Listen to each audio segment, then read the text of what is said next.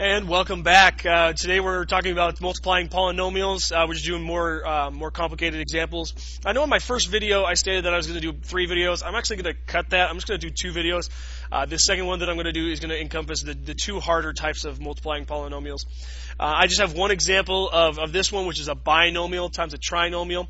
And then I have another one where actually we're going to have 3 different parentheses, and I'll show you how to expand that here in a moment. Okay. In this example, I'm just going to kind of go over the basics of this, and I'm just going to do one example.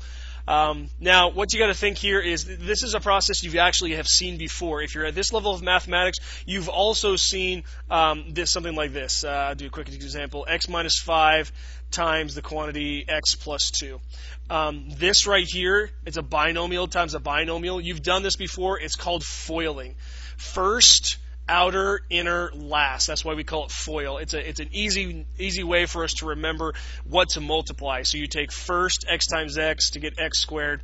You take your outers x times 2 to get 2x. Inners I, negative 5 times x here to get negative 5x. And then L is last, negative 5 times 2 for a negative 10. These 2 middle terms here are alike, so we're going to add those together for a negative 3x minus 10. Okay, now that right there, that's foiling. This is something that you have done before. Now, this is actually the exact same process of what I'm about to do over here, except for foiling is a little bit easier. This is a little bit harder because we just have more to multiply. Okay, so that's kind of some backstory there. All right, to get rid of that, and let's get on to our actual example here. So what I'm going to do is I'm going to take this example, and I'm going to show you the different multiplications that I'm going to do.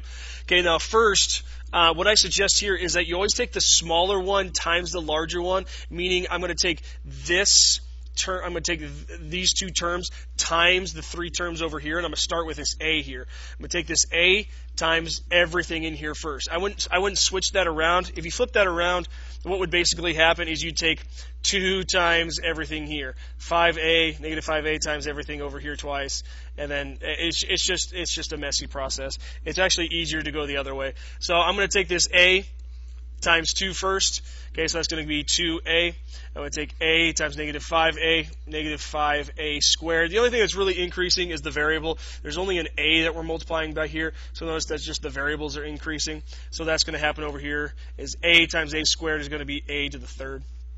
Okay, so there's your first multiplication. Now, different teachers will call this different things. Some call them rainbows, some call them arcs.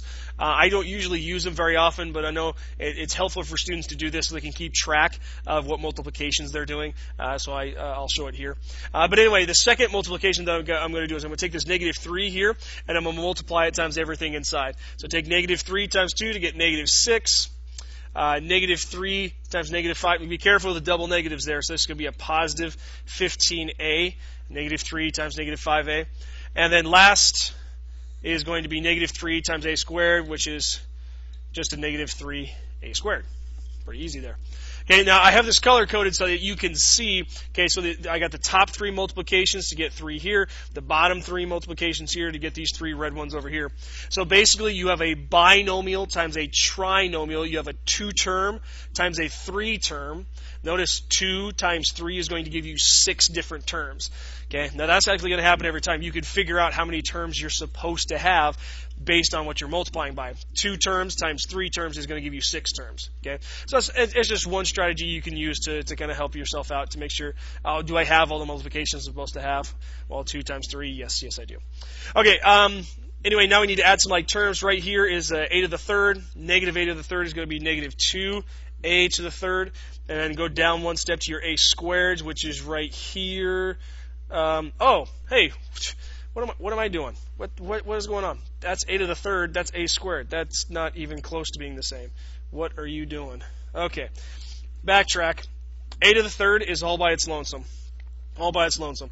There's an a squared. So negative 5a squared, negative 3a squared is a negative 8a squared. Very handy to make sure that you label these like I did with the underlines, because it was pretty easy for me to realize my mistake right there. But anyway, moving on. I got the cubes, I got the quadratics, I got my squareds there. And I got my a's left over. 1, 2, 3 lines for that one. 1, 2, 3 lines for that one. That makes a 17a. And then minus 6. There we go. Alrighty. Yeah, that's it. So that was multiplying polynomials. That's one of the different problems that you will see. Again, pretty straightforward. The difficulty here is that you just have to keep everything organized.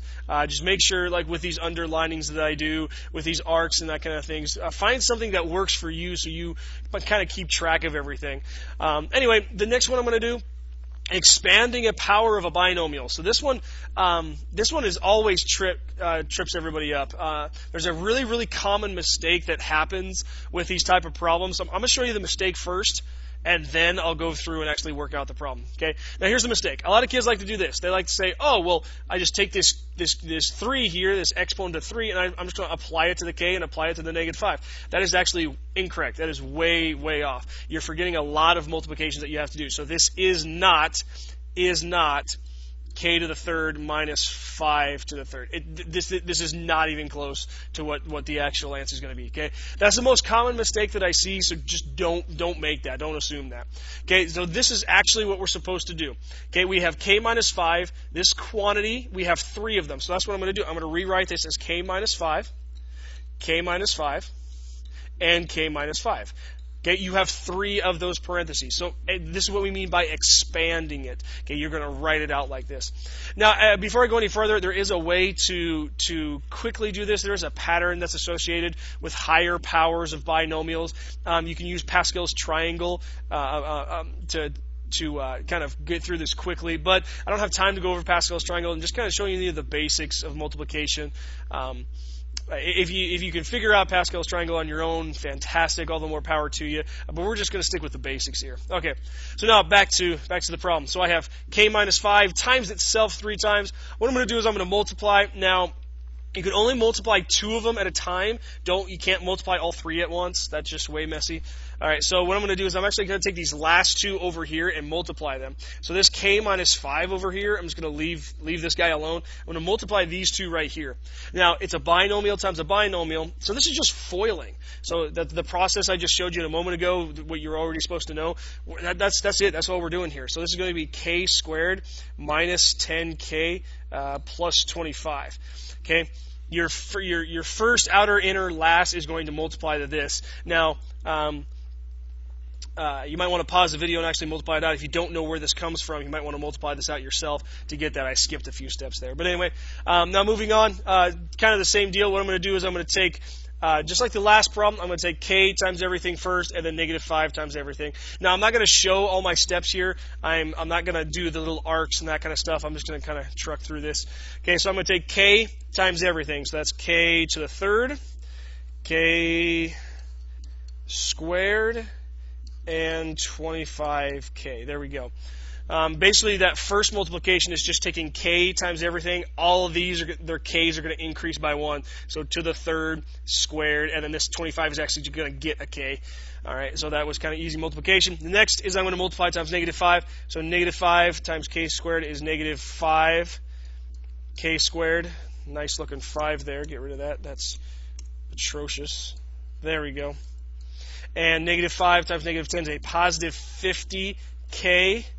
Make sure you keep track of the negatives. And then -5 times 25 is 5 quarters is $1.25, so that's -125. There we go. All right, and add some like terms. Combine your like terms together. K to the third is all by its lonesome. Here's my squared. There's a squared, so I have -15 k squared. Add the coefficients together, right? Now I go to the k's, double underline here. I get 75 of those k's. Remember, the coefficients increase, not the exponents. Okay, so the numbers out front are increasing, but not the exponents themselves. The exponents are staying the same. Where am I? This is why we underline things. Oh, -25. That's where I am. -125, excuse me. All right, and that's it. That's how you expand a power of a binomial. Now, there's higher powers you can do to the 4th or to the 5th or to the 6th, and that's actually where Pascal's triangle might be easier to use, is if you take k minus 5, if you take this to the 7th, 8th, or 12th power or something like that, it's going to take you a very long time to multiply. In Pascal's triangle, that method, it would actually be a lot quicker. But anyway, that's something else for another time. Again, make sure that you develop a strategy to this and just keep track of everything, whether it be showing the arcs on your multiplications. I still do these underlines just to make sure I'm just to make sure I get everything. As you can see by my mistake earlier, that underlining actually saved me on that my mistake. But anyway, I think that's about it. That's multiplying some polynomials, some little bit more difficult examples. And thank you for watching. See you next time.